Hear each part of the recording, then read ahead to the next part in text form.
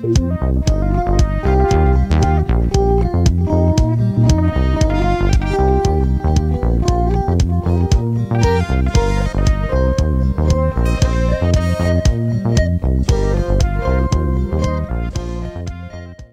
time for some thoughts on Kindred by Octavia Butler, which used to be quite an obscure book, but these days is really famous and it sells really, really well, I'm pleased to say, because I recall when it was first published back in the UK way back in 1987 or 8. Let's have a look. This is the Women's Press edition from, let's see, 1988, and this was the first UK edition. There was no hardcover. It was published in the States, I think, in 1980, is copyrighted 79. So there was an 8-year time lag, and I say it came out Women's Press, and this is the UK first edition, which I've recently gone back to, so I can talk about this book, because its context has changed quite a lot. Butler had been published previously in the UK in hardcover. Sidgwick did a hardcover of Wild Seed, which is really beautiful, incredibly collectible. I'd love to have one.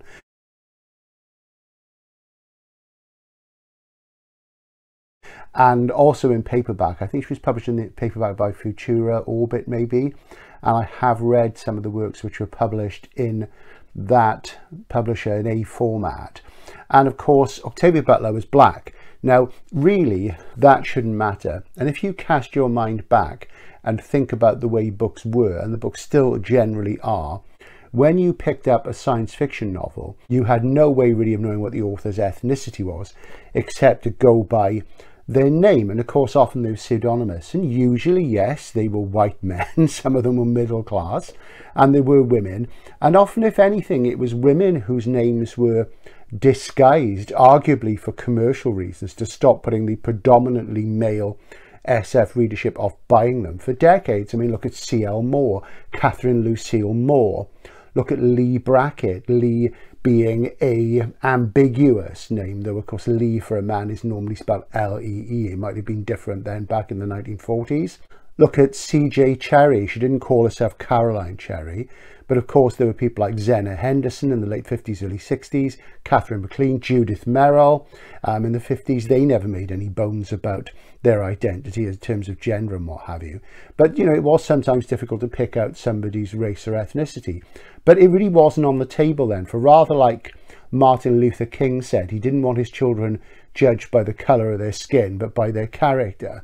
And I think with books, you shouldn't judge them by any of those sort of factors, even though if there's something polemical or something that needs to be said, then obviously it's good to know those things. Those are usually non-fiction things.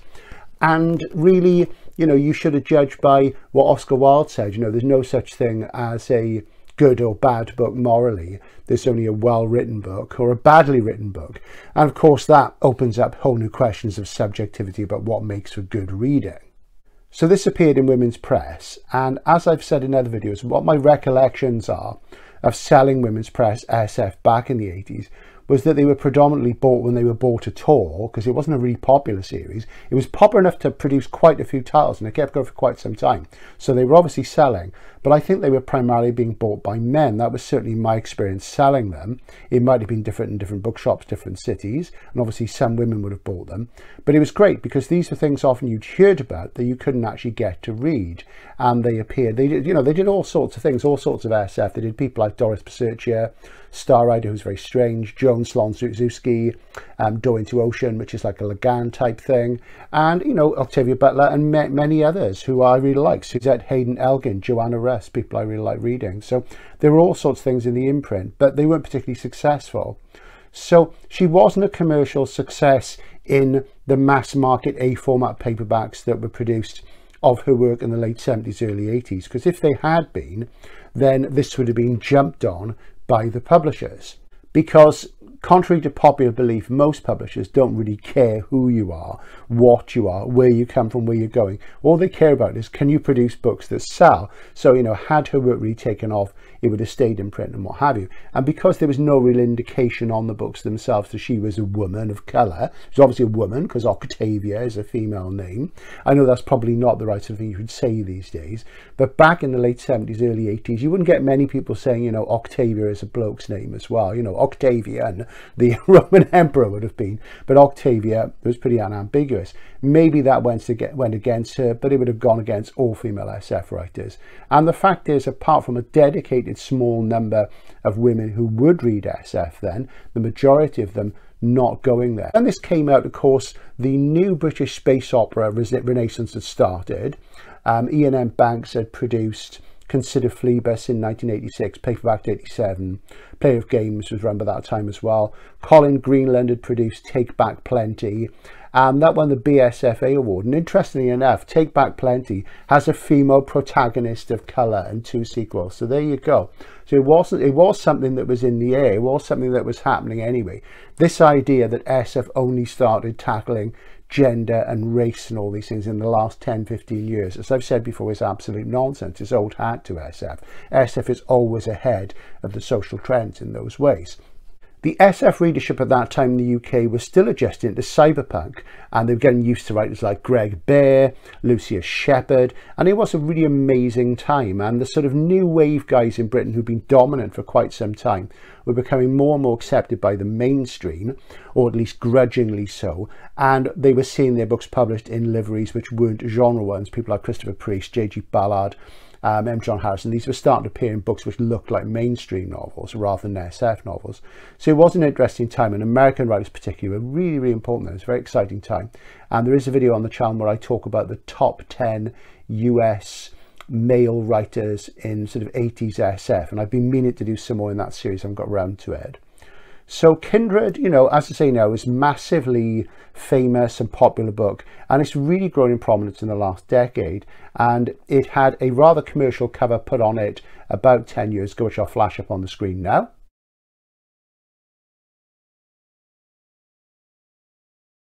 And when Kindred reappeared 10-15 years ago in paperback, I remember saying to the buyer where I worked, and I was a buyer myself back then as well, you know, we need to get behind this. The time has come for this book. It's becoming more well known. These issues are more on the table. They're very fashionable. They've been discussed a lot. And I use the word fashionable for a particular reason. I'll come back to that in a moment. And, you know, again, I asked myself, where were all the yay-sayers in the late 80s? A lot of the people who like this book now have read it weren't even born, obviously. But it's interesting because in the current edition, there's a introduction by a female writer of colour. I'm not sure if I'm allowed to say a black writer, a black lady.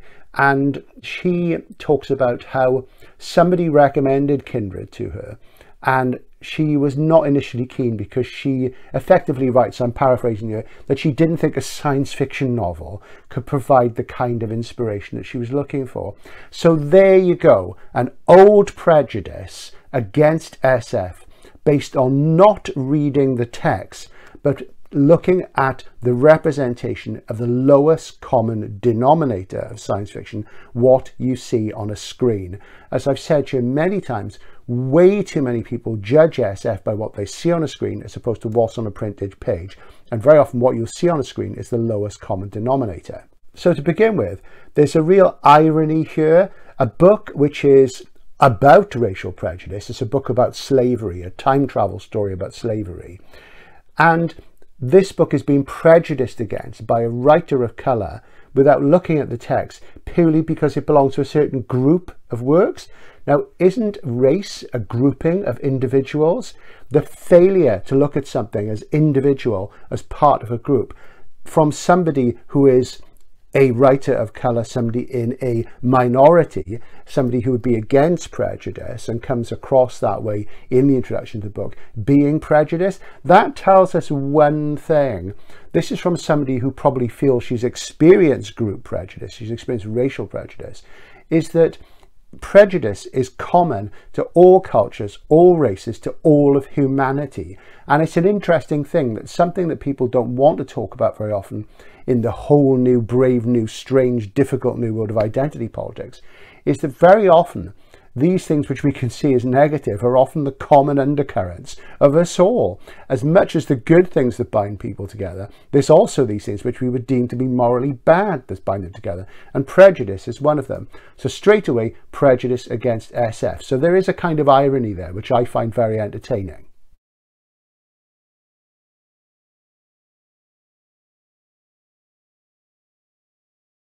So I'll let you meditate on the irony while I talk about the book.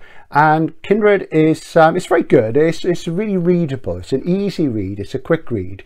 It is quite gripping and compelling.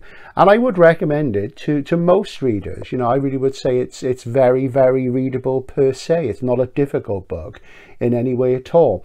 And it's about a young black woman called Dana, and she's the point of view first person narrator in the book, and she lives in California in the late 70s, and she's doing sort of menial work, and she aspires to be a writer, rather like Butler was herself. And Butler, I think, published her first work, short stories, in the early 70s, and then she struggled quite a bit. She had some support, I think, financially and spiritually, from Harlan Ellison, who was a right-on guy. You know, Harlan, because Harlan was Jewish, so he understood prejudice, racial prejudice, and he was somebody who went on those civil rights marches in the early 60s. You know, he was somebody very active that way. So I know they had an interaction.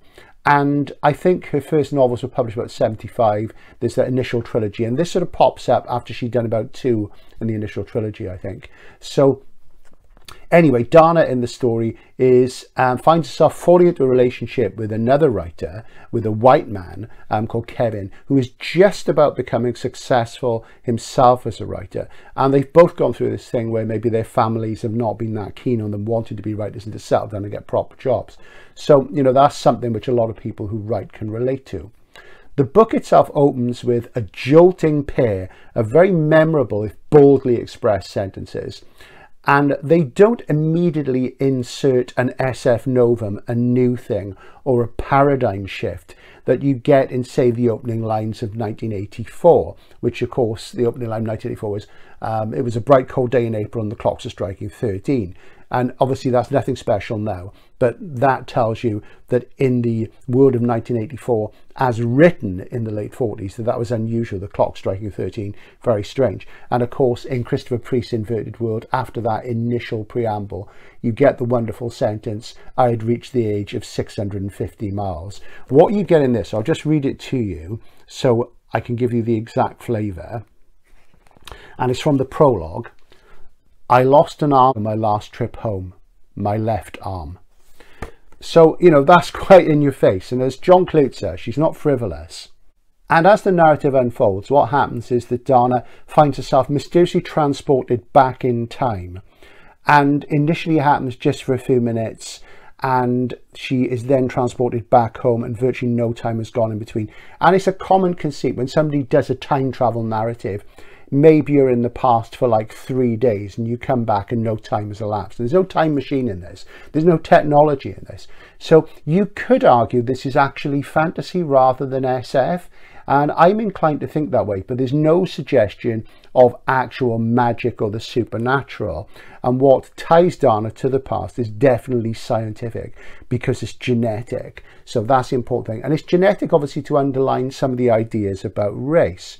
So she is transported back into the past, and she saves a young boy from a dangerous situation. And she gradually discovers that she is pulled back into the past whenever this young boy is in a dangerous situation. And of course, he gets into dangerous situations not every 5 minutes, but years apart subjectively from his time. And the time that he lives in is the south of the southern states during the time of slavery, the early 19th century. So obviously you're straight into an area where you could have strong polemical writing. And what I like about this book is that she doesn't really rub your face in it. You know, she sort of covers all the important things that she needs to cover about slavery and oppression and that time in America. But she doesn't, or at least that part of America, because there are free states, and her historical research is really spot on, because I think people don't know as much about these things as they think they should. And I would be the first to say I don't. I feel we should all know more about the actual historical detail, because the devil is in the detail. And, you know, she just lays it out there, and it's very good. This partially comes across in the fact that her prose is quite bald and unadorned. It's not very sensory.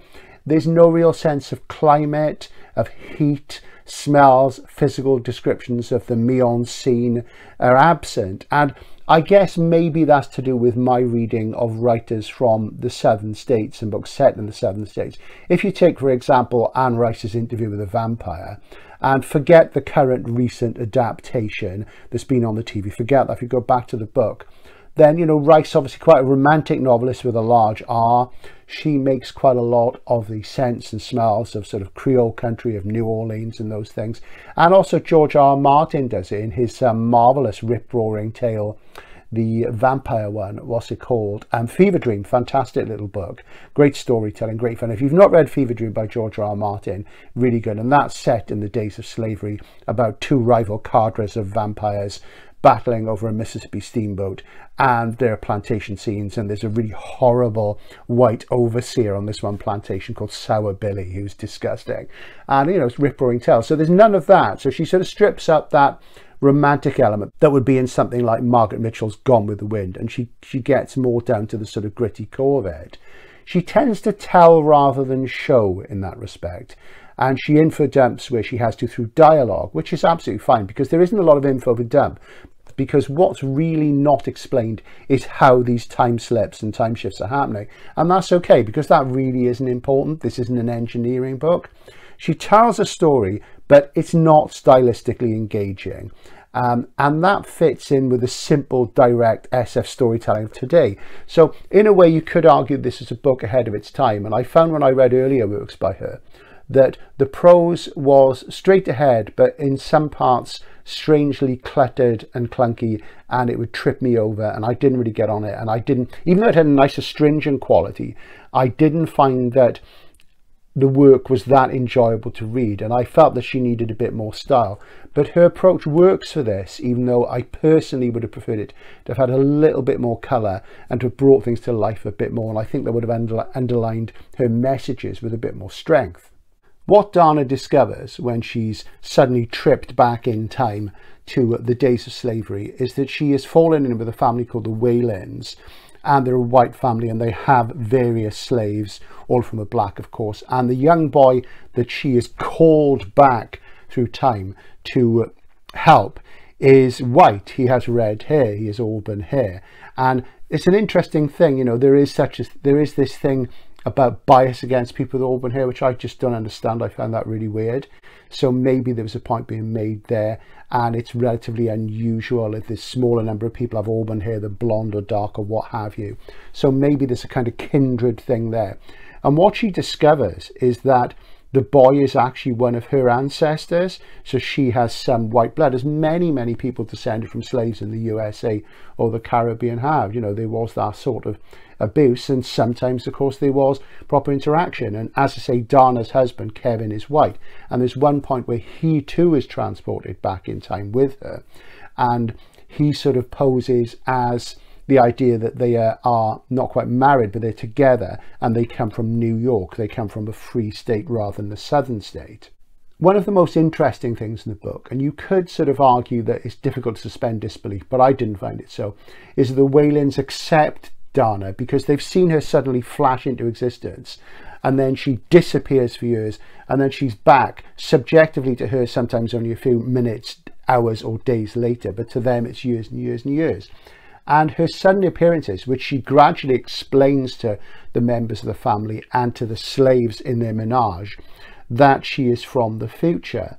And they sort of are incredulous to this, but they do seem to have some sort of common sense, which perhaps she inherits through her connection to them.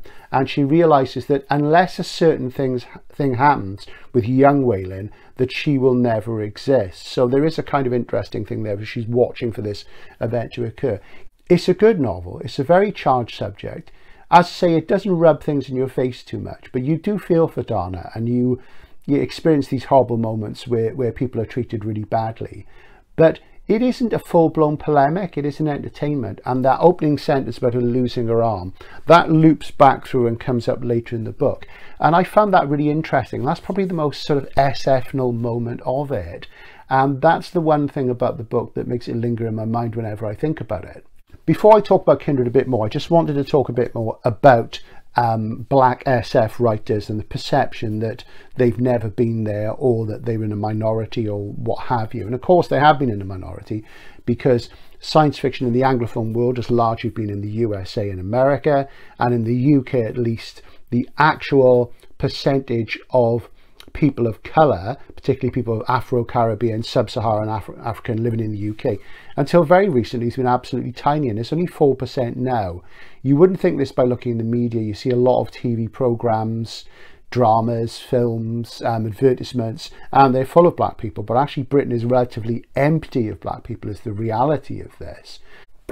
And if you sort of think that there weren't any black SF writers before Delaney, for example. I mean, here's an example. Here's a book I bought a while ago. I've not read it yet. Looks really interesting. And this is George S. Shuler's Black Empire, which, as you can see, is a Penguin classic. And George Shuler has been famous for years and years and years for a book called Black No More, in which it just, I think, came in the 30s, and it's about a black guy in racist America in that time who undergoes this cure and becomes white. So, you know, obviously that's pretty direct and in your face. And this sounds really interesting.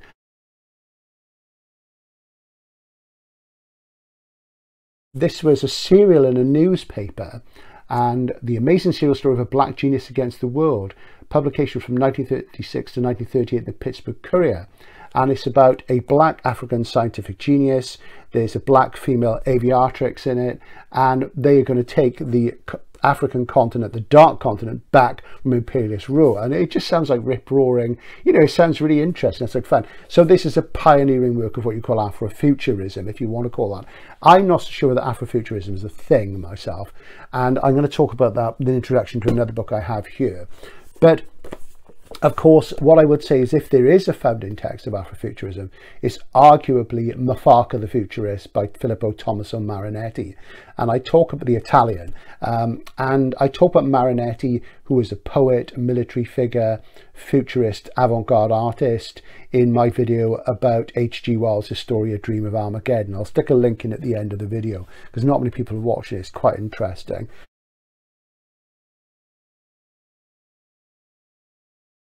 So there's that. So that's one example. And here's another one from the MIT Radium Age series. And this is Of One Blood by Pauline Hopkins. And interestingly, the Radium Age has been around for a few years, and they've done these great books, these great covers by Seth. And they're not proto-SF. They're SF between around about the turn of the century and some of them into the 30s. So they're mostly in that period where science fiction was called scientific romance rather than science fiction, because it wasn't called science fiction until 1925, 1926. And the thing that does annoy me about these books is that they have a series forward, and it does have the narrative, and it does say, oh, you know, there's all these voices, there are people of colour, there are women, and they've been ignored. So it's just absolute nonsense. So they are trying a bit too hard on the virtue signalling. Now, virtue signalling is a triggering phase for many people. So let's talk about that. I find triggering to trigger me, because I just think that you can't have any sort of debate in society anymore without people suddenly sort of losing it over one word, where they haven't thought about the detail and nuance and how important it is to use words for us to discuss ideas and concepts objectively. And what I see as virtue signaling is, if you think about social media, this sort of social media, any sort, is that, you know, people generally want to be thought of well. People naturally want to be admired and thought of as good people. You know, hardly anybody wants to be thought of as just a badass. You know, most people want to be thought of as if they're good. So part of the problem with that is that people then think about how to best present themselves, how to market themselves through the world of social media. And we all do it, and we shouldn't do it. We shouldn't censor ourselves. We should really be honest and direct. And as Martin Luther King said, you know, really sort of put it across in our actions rather than our identities. And so I see it all as a form of marketing, and I see it as quite cynical. So this series has rather irritated me, even though it's dug up interesting things, some of which I wasn't aware of and some I'd actually read many years ago. It is slightly irritating because it is pushing that diversity envelope, and that's okay, that's absolutely fine. But it's trying too hard. And never mind about that. Is this good science fiction? The important thing is, of course, this is a historical series. So we're saying, look, this is what was going on in this period, not just Edgar Rice Burroughs and A. Merritt, okay, which is absolutely fine. But interestingly, this is of One Blood, Pauline Hopkins, and there's an introduction in here by, let's see, there's the series introduction, and then there's a introduction by somebody called Minister Faust. I have no idea who they are. And he says, the term Afrofuturism is wrong.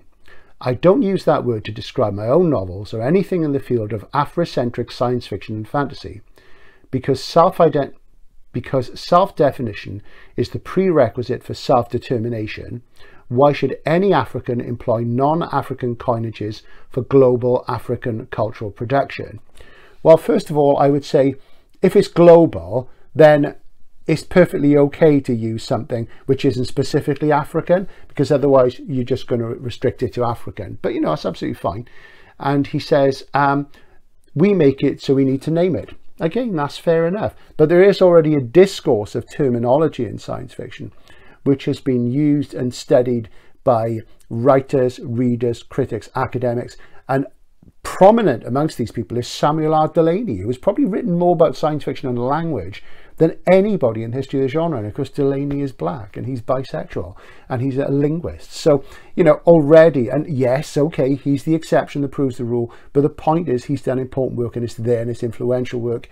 And his own books are fantastic examples of SF and fantasy, and have been regarded as such since the 1960s. Not that it was a problem for him. So Minister Faust goes on to say, what else does he say? Second, the discarded term Afrofuturism, and I'm quite happy for it to be discarded, because I don't think it's a thing, as I say, includes the term futurism, suggestive of the Italian art movement, whose leader is the author of the Futurist Manifesto and the Fascist Manifesto. So there you go. So I say check out that video. So it is quite interesting, and if you want to look into the links between SF and futurism, one revisionist and recursive way of looking at that is look at Bruce Sterling's recent books, because Bruce lives in Italy and has done a couple of books which are set in Italy and which are fantascienza stories. Fantascienza is what the Italians call SF. So there you go.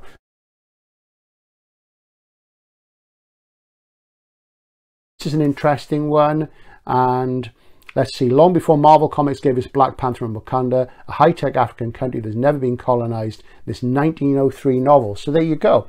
And of course, the Black Panther is an interesting one, because Black Panther has been written a lot by a guy called Christopher Priest, and that's not the Christopher Priest.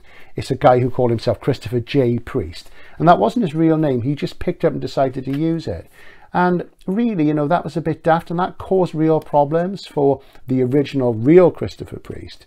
And CP's own belief, he said to me, and I think it's in the interview I did with him, was that the Christopher Priest, the comics writer, that he chose that name because Chris Priest, the original Chris Priest, he was being talked about in Hollywood at that time because The Prestige had been sold and it was coming up. So there might be something to that. And it's worth remembering, of course, that if you look at Black Panther was created by Jack Kirby and Stan Lee, two Jewish guys, you know, so there you go.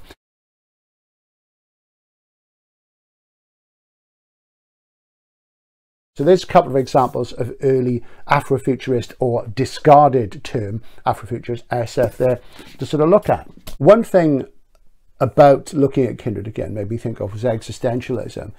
And it's a philosophy I've always been interested in for a very long time. I first read Sartre and Camus back in the mid-80s when I knew very little about existentialism. And I learned a lot about it through reading Colin Wilson, who wanted to posit a new form of existentialism, which was less defeatist, called the new existentialism. And this isn't the time and place to go into that. But the interesting thing about existentialism, the basic idea of it is that for human beings as individuals, what happens is this: your existence precedes your essence. You exist first, and your essence, your inner core, is something that comes later. And this is best summed up by a concept that Heidegger wrote about, and Heidegger was a pioneering existentialist. He wrote about the concept of thrownness, how we're thrown into the world, we're born, and that's it. And, you know, this is in, if you know the song Riders on the Storm by The Doors, and of course Jim Morrison and Ray Manzarek particularly were big readers. And in that the lyric goes, "Into this world we're thrown, like a dog without a bone, like an actor out on loan. And this is about existentialism. So we're thrown into the world and we have to try and make sense of it. So we exist first and our essence comes later. Now, what do we mean by essence? By essence, we mean identity and what we are. So obviously, one of the first things about this is that Dana is thrown or pulled, whatever you put it, she is thrown into this world of the past, the 7 states of slavery. And she exists first. She has this life in the modern world, and she's a writer, and she has this relationship with another writer, and then she's thrown into the past where she becomes defined by the social situation of slavery. You know, she really has to watch herself, and it's very, very dangerous. And, you know, you can imagine how awful that must be to be oppressed. So her very essence, her very identity that she's built up through her own life and being free is mediated in a different way through the society around her. Now, of course, because she lives in 1970s California, you could say, you know, this obviously, is there still racism in America? Of course, there's racism all over the world. We know that. So the people who are in minorities will feel that. We're never going to deny that. We're not going to deny that that's the thing. It is there. So what Dana's doing in her struggle to become a writer is to define her own essence. And this is one of the key credos of existentialism, that you are born free, intellectually free. Your essence is, there's nothing in your essence apart from your genes. And of course, this is interesting because race is a key sort of point in this book. And you make your own essence. You move through life. And do you accept what society puts upon you? Do you reject it? How much can you reject it when there's pressure from other people to get you to conform? And how much do you create your own essence? So you exist first through thrownness. You're in the world, and then you have to build your own identity. And Sartre talked about a thing called bad faith, which was that if you accepted too much of what other people wanted you to do, say, or think, and you were deluding yourself and you were suppressing your true self, your true individuality, the essence that you were developing through looking at the world, then that was bad faith and you would never be happy. So you were condemned to be free, and part of that freedom was that you were free to choose. You're free to choose your identity. So obviously there's a social thing there where society wants you to do a certain thing. And, you know, everybody can relate to this, I think. I mean, where I come from in South Wales, it was I found it very oppressive. I wanted to sort of be involved in the arts and creativity. And my culture was very much about, you know, the cliched things you hear about. Stereotypes are true. Stereotypes exist because a certain amount of people conform to them. Maybe those people are acting in bad faith. And of course, in South Wales, it was playing rugby, bad beer, choral singing, coal mining, all those sort of things. And some of those things have gone now, like coal mining, for example, is gone. And both my grandfathers were coal miners. And, you know, you have this social pressure. So the existentialist Camus and Sartre said you had to be free. And if you read Camus' novel, The Outsider, L'Étranger, it's about somebody who rejects society's sort of mores. And the book begins with his mother dying, and he doesn't seem that bothered by it. And you think, God, you know, that's terrible. Then you think how much of that is imposed from above. And for most of us, you know, that's a terrible thought, you know, but for Meerschaert, the central character, it's not a big issue for him. And he ends up in trouble. He does something which most of us would think was bad, and he's condemned to death for it, but he's not really that bothered, you know, because he is free. He has his own level of looking at the world as absurd and seeing that you have to choose. And Sartre is an interesting one because, of course, Sartre is a left-wing intellectual. And something that he decided to do, he said, you know, you're condemned to be free. There's always going to be these problems where the reality of the world just creeps up on you and it's vile and you are overwhelmed by it. So you have to sort of come up with something to commit to. And for him, it was politics. And he said specifically that something he wanted to commit to was the civil rights struggle and the place of black people. And obviously in France, there's that colonial history. And if you know about France and Algeria, then, you know, there's a wonderful feature film called Battle of Algiers, which presents both sides of that colonialist debate. So I do urge you to watch Battle of Algiers. It's amazing. In this book, Dana is thrown back in time. Her essence that she's built up is thrown into question. She discovers about this familiar link to this boy. So that's essence. So there is inheritance there. So there's that struggle between the social and political situation of her race and her need for individuality. Also what she wants to do in her dealings with the Whalen family in the past. What I found fascinating about this, of course, is that even though there are a lot of people worldwide whose families, whose precedents, whose ancestors were slaves, and that covers all races, particularly we're talking here about black people, obviously, with the slave trade between the UK, America, Africa, the Caribbean. You know, there is this sense, and people talk about things like reparations, and they talk about the sort of cultural pain of this. But the fact is that none of these people, none of us today, experienced slavery. Our ancestors maybe did. And how tied are we to our ancestors? And it's an interesting thing. I'm somebody who, I'm actually not that interested in my family history. You know, it's interesting up to a point, but I don't essentially feel that much of a connection to them. And that's probably because I'm an existentialist. I've seen myself in the world. I'm thrown into it. I've rejected some of the structures and the things which I found constricting, which didn't fit my essence, or the essence that I wanted to develop. And I was free to choose, and I've made choices, and they always have been the right ones. But it is that thing. It's about becoming a fully fledged individual and realizing that you're condemned to be free by thrownness. And there is this very interesting thing where what Butler seems to be doing in the book is to remind us of slavery and how inescapable the institution of slavery must feel for many people of colour, both in the UK, the States, and other places, you know, who descend from slaves. And it does make you think a lot, because one of my feelings is that was a long time ago. Yeah, it was bad. We all need to learn from it. We all need to question it. We all need to look at the true detail of what happened. We shouldn't apportion blame too much. We need to be objective about it. We need to realise that there were black people involved in the slave trade. We need to realise, for example, that if you think the Moors enslaved Spain, the white slave trade thing was in North Africa. There's famous cases of corsairs, pirates raiding right along the Mediterranean coast, taking Europeans into the North African slave trade. Also, even as far as Cornwall and Devon, it would happen. There were famous raids there. So it's throughout human culture.